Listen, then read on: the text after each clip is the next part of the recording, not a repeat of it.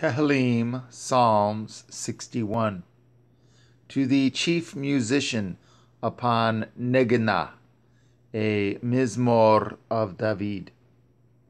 Hear my cry, O Elohim, attend unto my prayer.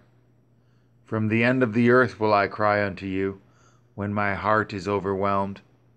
Lead me to the rock that is higher than I, for you have been a shelter for me, and a strong tower from the enemy. I will abide in your tabernacle forever.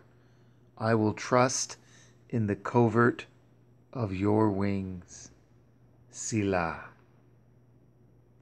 For you, O Elohim, have heard my vows.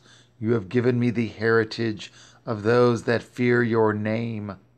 You will prolong the king's life, and his years as many generations.